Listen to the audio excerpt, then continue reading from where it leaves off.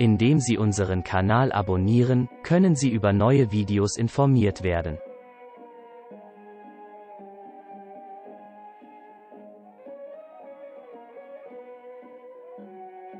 Sechstes Wort. Bismillahirrahmanirrahim. Im Namen Allahs, des Erbarmers, des Barmherzigen. Inna Allah ashtara minal mu'minina anfusahum wa amwalahum bi anna lahumul Jannah. Fürwahr, Allah hat den Gläubigen ihre Seelen und ihr Eigentum abgekauft, damit ihrer sei das Paradies. Sure 9, 111. Wenn du verstehen möchtest, wie der Verkauf von Seele und Eigentum an Gott den Gerechten und ihm ein Diener und Anbeter und für ihn ein Streiter zu sein, ein besonders vorteilhafter Handel ist und welch einen ehrenvollen Rang man dadurch erhält, dann höre das folgende Gleichnis. Es war einmal ein König, der hatte 2 Untertanen. Jedem von ihnen gab er ein Landgut zum Lehen. Dieses war mit Fabriken, Maschinen, Pferden, Waffen und allen notwendigen Dingen ausgestattet. Die Zeiten aber waren stürmisch. Im Land herrschte Krieg und nichts hatte mehr Bestand. Alles wurde entweder zerstört oder umgewandelt, oder es zerfiel. Da sandte der König in seiner vollkommenen Barmherzigkeit den beiden Gutsherren einen hochehrenwerten Botschafter und ließ ihnen voller Erbarmen in einem Erlass, Ferman, mitteilen. Verkauft mir das Lehen, das ich euch anvertraut habe. Ich will es für euch erhalten. Es soll nicht sinnlos verfallen. Wenn dann der Krieg beendet ist, werde ich es euch in einem noch schöneren Zustand wieder zurückgeben. Ich biete euch für mein Lehen einen sehr hohen Preis an, so als ob es euer Eigentum wäre. Des Weiteren sollen die Maschinen und Geräte in der Fabrik in meinem Namen und für meinen Auftrag arbeiten. Ihr Wert und der mit ihnen erzielte Gewinn wird sich von 1 auf 1000 erhöhen. Den ganzen Gewinn will ich euch überschreiben. Ihr seid ja mittellos und hilfsbedürftig. Ihr könnt die Unkosten für diesen riesigen Aufwand selber nicht decken. Ich werde alle Ausgaben bestreiten. Ich werde alle Anschaffungen übernehmen. All das, was ihr herstellen werdet, gehört euch, und auch den Gewinn, den ihr damit erzielt, werde ich euch geben. Ich überlasse auch ihn euren Händen bis zu der Zeit, da ich euch abberufen werde. Somit werdet ihr also 5-fach Gewinn über Gewinn erhalten. Wollt ihr mir aber mein Lehen nicht verkaufen, so seht ihr ja, dass es niemand mit eigener Hand erhalten kann. So wie einem jeden anderen, so wird auch euch euer Besitz aus den Händen gleiten. Auch euer Besitztum wird sinnlos verfallen und zudem werdet ihr noch eines hohen Lohnes verlustig gehen. Des Weiteren werden die so empfindlichen und kostbaren Werkzeuge und Messinstrumente, weil diese herrlichen Rohstoffe ausbleiben und es keine Arbeit mehr gibt, ganz und gar ihren Wert verlieren. Zudem lastet dann auch noch die Sorge und Mühe der Verwaltung und Erhaltung der Güter auf euren Schultern. Am Ende werdet ihr auch noch eurer Strafe nicht entgehen, weil ihr an meinem Lehen Verrat verübt habt. So heißt denn, an mich zu verkaufen, zugleich auch mein Soldat werden und in meinem Namen zu handeln. So werdet ihr nicht in Gefangenschaft geraten, ihr werdet nicht fliehen müssen oder vertrieben werden. Stattdessen werdet ihr des großen Königs auserwählte, freie und hochgeachtete Soldaten sein. Nachdem die beiden Lehnsherren den Erlass, Ferman, des Königs vernommen hatten, beantwortete der eine von ihnen, der, welcher seine Sinne wohl beisammen hatte, dieses Entgegenkommen seines Herrn mit den Worten: Majestät, ich stehe zu eurer Verfügung. Ich verkaufe gerne. Und ich bin euch 1000-mal dafür zu Dank verpflichtet. Der andere aber war eingebildet und selbstsüchtig. Seine Seele glich den Pharaonen in ihrer Hochmut. Er lebte wie im Rausch, glaubte, er könne ewig auf seinem Landgut bleiben und tat so, als hätte er von den Ereignissen, welche die Welt erschüttern und die Menschheit beunruhigen, keine Nachricht erhalten. So sagte er denn: Nein. Wer ist denn dieser König? Ich werde meinen Besitz nicht verkaufen. Ich lasse mir meine gute Laune nicht verderben. Einige Zeit später hatte der erste Mann eine sehr hohe Stellung erlangt. Jedermann beglückwünschte ihn dazu und versuchte in edlem Wettstreit, es ihm gleich zu tun. Der König verlieh ihm seine Gunst. So lebte er glücklich in des Königs Schloss. Der andere aber verwickelte sich dermaßen in Schwierigkeiten, dass ein jeder ihn deswegen nur bemitleiden konnte. Doch sie empfanden auch, dass es sein verdientes Schicksal war. Denn einen Fehler hatte er begangen und in der Folge Glück und Gut verloren und sich so eine Strafe zugezogen, unter der er nun leiden musste. Schau also, o du meine leidenschaftliche Seele! Betrachte das Antlitz der Wahrheit durch das Fernrohr dieses Gleichnisses. Der König ist dein Schöpfer und Herr, der da herrscht von Ewigkeit zu Ewigkeit. Das Landgut aber mit seinen Maschinen, Geräten und Messwerkzeugen ist das Gut, das dir in diesem Leben anvertraut wurde. Ein solches Gut sind Leib und Seele, Geist und Gemüt und in ihnen und mit ihnen alle die innerlichen und äußerlichen Sinnesorgane wie Gesicht und Geschmack, die Fähigkeit zu Vorstellung und Verständnis. Was aber den hochehrenwerten Botschafter betrifft, so ist damit unser Prophet, Risale-i Nur, mit dem Friede und Segen sei, gemeint. Des Königs Allahs, Fermani Akem, den er verkündigt, ist der weise Koran, der diesen großartigen Handel, in unserem Gleichnis, mit folgender Ayah bekannt gibt. إن الله اشترى من المؤمنين أنفسهم وأموالهم بأن لهم الجنة. Fürwahr, Allah hat den Gläubigen ihre Seelen und ihr Eigentum abgekauft, damit ihrer sei das Paradies. Sure 9, 111. Was dieses wildwogende Schlachtfeld betrifft, so ist es das Antlitz dieser wild bewegten Welt, wo nichts besteht, alles sich wandelt und verfällt und so jedem Menschen den Gedanken eingibt. Wenn uns auch alles zwischen den Fingern zerrinnt, vergeht, zerfällt, gibt es da nicht dennoch einen Ausweg, eine Möglichkeit, das Vergängliche in ein Ewiges zu verwandeln, ihm bleibenden Bestand zu verleihen? Während der Mensch so spricht und noch darüber nachdenkt, vernimmt er plötzlich vom Himmel herab die Stimme des Koran, die zu ihm spricht. Es gibt ihn tatsächlich. Es gibt einen schönen und einfachen Ausweg, der noch dazu in 5 Stufen ansteigend Gewinn bringt. Frage, welchen? Die Antwort, das anvertraute Gut seinem wahren Besitzer zu verkaufen. Siehe, in diesem Handel liegt auf 5 Stufen Gewinn über Gewinn. Erster Gewinn, vergängliches Gut erhält Bestand. Denn dieses vergängliche Leben verwandelt sich, sobald man es dem Herrn in seiner Majestät anvertraut, ihm, der ewig bleibt und besteht, bei dem es weder Wandel noch Veränderung gibt. Es verwandelt sich in ein ewiges, Baki, Leben und es zeitigt unvergängliche, Baki, Früchte, wenn es auf seinen Wegen verbracht wird. Es erscheint zwar noch, als ob die Minuten des Lebens, Samenkörnern gleich, äußerlich vermodern und vergehen. Doch drüben in einer Welt, die ewig besteht, öffnen sich die Knospen zu Blüten der Glückseligkeit und reifen die Kornfelder heran. Und im Zwischenreich, Alem-i Berza, bietet sich ein lichtvoller und freundlicher Anblick. Zweiter Gewinn, man erhält das Paradies zum Lohn.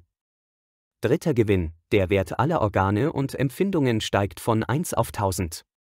Zum Beispiel, unseren Verstand können wir gebrauchen wie ein Werkzeug. Verkaufst du ihn nicht Gott dem Gerechten, lässt du ihn vielmehr auf deine eigene Rechnung arbeiten. So wird er zu solch einem unheilbringenden, aufdringlichen und lästigen Gerät, das alles Leid und alle Traurigkeit vergangener Zeiten und all die furchteinflößenden Ereignisse der Zukunft sich in deinem bedauernswerten Kopf anhäuft, dich damit belastet. Und dir somit zu einem Gerät wird, das dir Unglück und Schaden bringt und damit seinen Wert für dich verliert. Das ist auch der Grund dafür, dass der sündige Mensch, um sich vor seinem lästigen und aufdringlichen Verstand zu retten, so häufig der Trunk sucht und dem Spiel verfällt, sich geradezu in sie hineinflüchtet. Verkaufst du ihn aber seinem wahren Besitzer und lässt ihn auf dessen Rechnung arbeiten, so wird dir dein Verstand zu einem Schlüssel, der dir die tiefen Wahrheiten, die Schatzkammern der grenzenlosen Barmherzigkeit und die Gewölbe verborgener Weisheit öffnet. So erhebt er sich auf die Stufe eines Wegweisers, Mursid, des Herrn, der seinen Besitzer zur ewigen Glückseligkeit führt. Beispiel, das Auge ist ein Sinnesorgan, durch das die Seele, Ruh, die Welt wie durch ein Fenster betrachtet.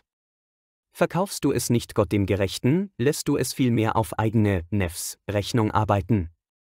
So sinkt sein Wert auf die Stufe eines schamlosen Betrachters, also eines Voyeurs, herab, der im Dienste seiner eigenen Launen und Gelüste mit seinen Blicken an ein paar unbeständigen, vergänglichen Schönheiten haftet. Verkaufst du aber das Auge dem Allsehenden, Basir, Meister des Auges und lässt es auf seine Rechnung und im erlaubten Rahmen arbeiten. So wird dieses Auge von nun an zum Rang eines Lesers des großen Buches der Schöpfung und eines Betrachters der wunderbaren Kunstwerke des Herrn in dieser Welt aufsteigen, einer Biene gleich, die im Garten dieser Welt mit den Blumen seiner Barmherzigkeit gesegnet wird. Beispiel, wenn du die Geschmacksorgane, die du auf deiner Zunge trägst, nicht an deinen weisen Schöpfer verkaufst, sie vielmehr auf eigene Rechnung arbeiten lässt, im Namen deines Bauches. So sinkt und stürzt ihr Wert auf die Stufe eines Mundschenks deines Magens herab und wird zum Pförtner am Tore seiner Fabrik. Verkaufst du sie aber deinem freigebigen Versorger, Resak, so wird der Geschmackssinn deiner Zunge von nun an zum Rang eines besonders befähigten Verwalters der Schatzkammer göttlichen Erbarmens und zum zufriedenen Küchenchef der unerschöpflichen göttlichen Allmacht, Kudret-i Samet Anie. Wohlan denn, o du mein Verstand? Merke auf! Wo ist der Apparat, der das Unheil anrichtet?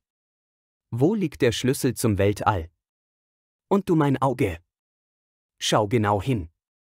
Wo ist hier der schamlose Betrachter? Wo ist der akademisch gebildete Verwalter der göttlichen Bibliothek? Und du meine Zunge? Probiere den Geschmack und koste ihn wohl. Wo ist hier der Mundschenk und der Torhüter der Fabrik? Wo der Haushofmeister der königlichen Schatzkammer seiner Barmherzigkeit? Wenn du den oben angeführten Beispielen entsprechend die übrigen Werkzeuge und Organe vergleichst, dann wirst du begreifen, dass der Gläubige in seinem Wesen wahrhaftig für das Paradies bestimmt, der Ungläubige von der Hölle geprägt wird. Der Grund dafür, dass der eine einen solchen Wert erlangt, liegt darin, dass der Gläubige im Glauben das ihm von seinem Schöpfer anvertraute Pfand in Gottes Namen und im Rahmen des Erlaubten verwendet. Während der andere, der Ungläubige, hingegen es veruntreut und es auf Rechnung seiner selbstsüchtigen Seele, Nefsi Emare, arbeiten lässt. Vierter Gewinn: Der Mensch ist hilflos und zahlreichen Unglücksfällen ausgeliefert. Er ist bedürftig und seine Bedürfnisse sind grenzenlos. Er ist schwach und die Last des Lebens drückt ihn schwer. Wenn er nicht den Allmächtigen in seiner Majestät für sich zur Stütze erwählt und nicht zu ihm seine Zuflucht nimmt und sich ihm nicht voller Zuversicht unterwirft, Teslim, wird er von ständigen Gewissensbissen geplagt. Fruchtlose Bemühungen, der Schmerz und das Bedauern würgen ihn, berauben ihn seiner Sinne oder machen ihn wild. Fünfter Gewinn: Alle diese Sinne und Fähigkeiten, diese Organe und Werkzeuge stehen im Dienste Gottes, verehren und verherrlichen ihn. Der große Verdienst von ihnen wird uns in Form von Paradiesesfrüchten zur Zeit unserer größten Bedürftigkeit dargeboten. Hierüber sind sich alle Gelehrten und Gebildeten, die Theologen und Geistlichen und all diejenigen, die einen Sinn für die Wahrheit haben, einig. Doch wenn du nun dieses Geschäft mit seinem fünffachen Gewinn ablehnst, bleibst du nicht nur ohne einen Anteil daran, sondern du wirst stattdessen fünffach Verlust über Verlust erleiden. Erster Verlust: Dein Besitz und deine Kinder, die du so sehr liebst, deine Neigungen und Leidenschaften, die du alle so gerne befriedigen möchtest, die Jugend und das Leben, in die du so vernarrt bist, das alles vergeht, zerrinnt und verliert seinen Wert. Am Ende bleiben deine Hände leer. Was dir bleibt, ist die Sünde und das Leid, das wie ein Joch auf deinen Schultern lastet. Zweiter Verlust: Für den Verrat an dem dir anvertrauten Pfand wirst du dir eine Strafe zuziehen. Denn die wertvollsten Geräte hast du für wertloseste Dinge gebraucht und so deiner Seele, Nefs, Unrecht und Gewalt angetan. Dritter Verlust: All deine so wertvollen Eigenschaften und Fähigkeiten, wie sie den Menschen über das Tier erheben, ADÜ, hast du bis auf eine Stufe unterhalb der Tiere herabgewürdigt und so die göttliche Weisheit geschmäht und vergewaltigt. Raute 24. Vierter Verlust: Deiner Schwäche und Armseligkeit nicht bewusst, wirst du die schwere Last des Lebens auf deine schwachen Schultern laden und ständig unter den Schlägen des Verfalls und der Trennung Ach und Weh schreien. Fünfter Verlust: Um die Grundlagen des ewigen Lebens und jenseitiger Glückseligkeit zu erwerben, wurde dir mit deinem Verstand und mit deinem Herzen, mit Auge und Zunge, das nötige Rüstzeug als wundervolles Geschenk des Erbarmers verliehen, doch du verwendest sie in so abscheulicher Weise, dass sie dir die Pforten der Hölle öffnen werden. Wollen wir uns nun den Handel einmal näher ansehen? Ist er wirklich eine so schwere Angelegenheit, dass so viele vor dem Verkauf zurückschrecken? Nein. Ganz und gar nicht.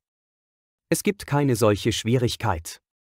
Denn der Bereich des Erlaubten ist weit genug gespannt, jeglichem menschlichen Wohlbefinden zu entsprechen. Es ist überhaupt nicht notwendig, sich auf unerlaubte Dinge einzulassen. Denn es gibt nur wenige Gebote Gottes und sie sind leicht zu erfüllen. Gottes Anbeter, Diener und Streiter zu sein, ist eine so große Freude und eine solche Ehre, dass es sich gar nicht beschreiben lässt. Unsere Aufgabe besteht lediglich darin, gleich einem Streiter Gottes in seinem Namen zu handeln, mit ihm zu beginnen. In seinem Auftrag auszugeben und nach seiner Weisung anzunehmen. Sich mit seiner Einwilligung und im Rahmen seiner Gesetze zu bewegen, in seiner göttlichen Gegenwart stille zu werden. Und wenn wir einmal einen Fehler begangen haben, sollen wir mit den Worten um Vergebung bitten und inständig zu ihm flehen. O Herr! Vergib uns unsere Fehler. Nimm uns als deine Diener an. Bis zu der Zeit, da du das uns anvertraute Pfand wieder aus unseren Händen nimmst, lass uns dein Lehen treu verwalten. Amen.